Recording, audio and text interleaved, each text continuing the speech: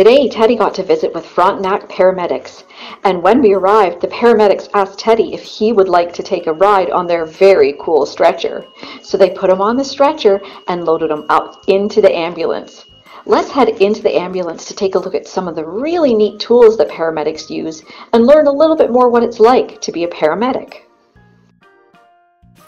Hi there, and welcome to Teddy Bear Hospital Family Day event. We are so lucky to be on adventure today with Frontenac Paramedics. And today we are with Lindsay and Jason, and we have Teddy here, and he is on the stretcher in the ambulance. Now you need to know Teddy is fine. He has not had an accident.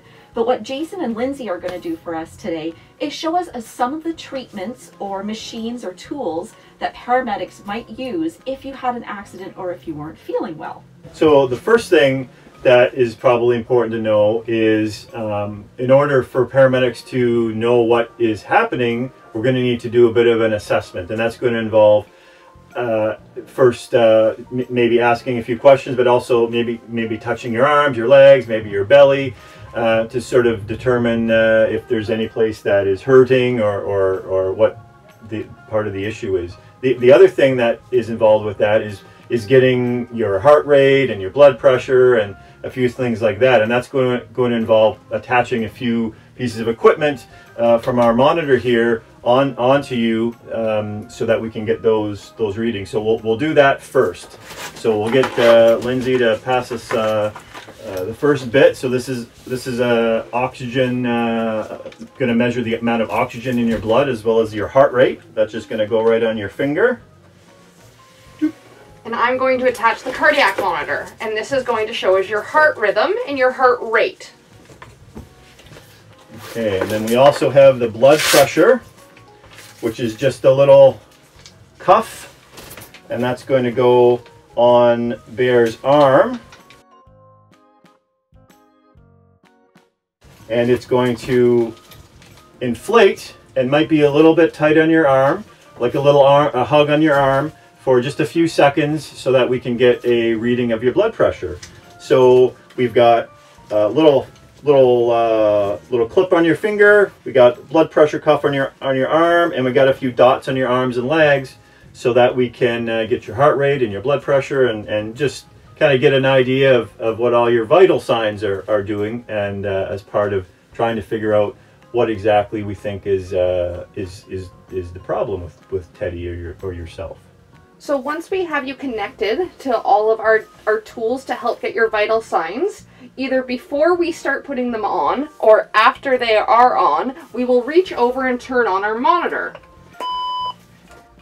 As you heard, it just makes a little noise. It's turning on, and it does a quick self-check during that time. All of those things are normal. There's the self-check. Now that that's turned on, we will start trying to take some of your vital signs. So you're going to hear some other noises.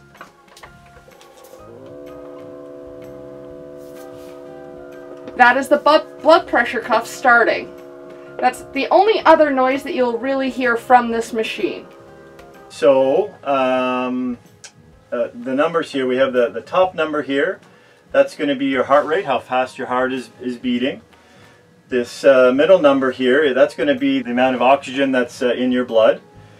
And we can also see, here's a picture of what your heart looks like when it's beating.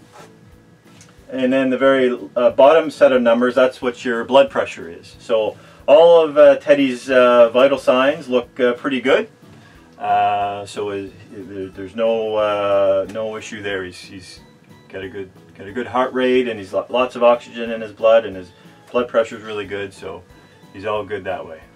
One thing that we might do if you or Teddy has a injured to your arm or leg, is we could put a splint on it. So we have a little splint right here, and this is just a little sort of piece of sort of flexible metal covered in some foam, so it's comfortable. And we're just going to mold that up so that it fits into Teddy's leg.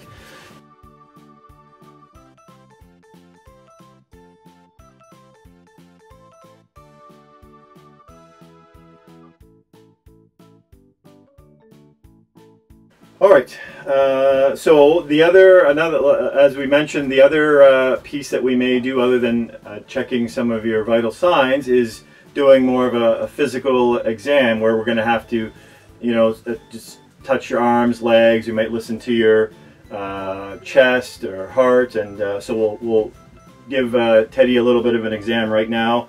I'll touch around, and Lindsay here is going to have a listen to his lungs while we're doing that. So we'll just sort of feel down his arms, and feel down his other arm. Maybe we'll have a feel of his belly. Okay, and then we can feel his leg. And we can feel his other leg. Okay, and feel his head. His neck. Okay, and then we can help Teddy sort of lean forward a little bit here. There we go, Teddy. I'm gonna have a nice deep breath in and out. In and out. In and out. In and out. In and out. In and out. Very good. Very good. We'll get you all. In and out. In and out. In and out. In and out. Excellent. So now that we've learned a little bit about what a paramedic does and what might happen if you were treated by paramedics, I wanted to ask Jason and Lindsay a few questions. So I want to ask each of you, how long have you been a paramedic, and what is your favorite part? Maybe Jason, you want to go first? Sure.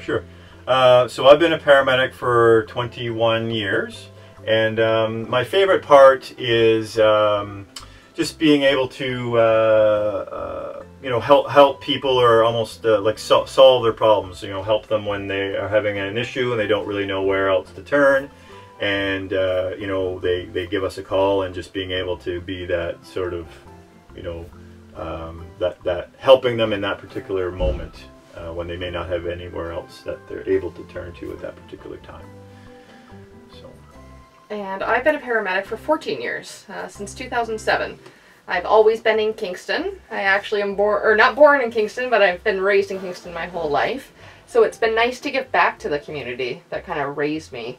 But one of my favorite things is that not all of our patients are very, very sick, so we get to have nice conversations and meet interesting people. That's great. Now, when we brought Teddy into the ambulance, you put belts and stuff around him on the stretcher. Is there a particular reason that you need to do that? Yeah. So obviously the ambulance is a vehicle that's going to drive to the hospital, and anytime you're in a vehicle, you need to put on a seat belt. So essentially that's what those straps are. They're seat belts for Teddy when he's on the stretcher, to make sure that he doesn't fall off or roll off or get knocked off or anything like that, right? When the stretcher is outside of the ambulance and it's being rolled around, making sure that he's secured on there and is kept safe. So great. And when a child goes in an ambulance, does the adult get to come along with them? Absolutely. We always bring either your mom or your dad, but we only typically bring one. That's great to know. So you will never be alone in an ambulance if you ever need to take a ride. Now, when you are not driving the ambulance, do you stay at the station? How long are your shifts? What's it kind of a day in the life of a paramedic like?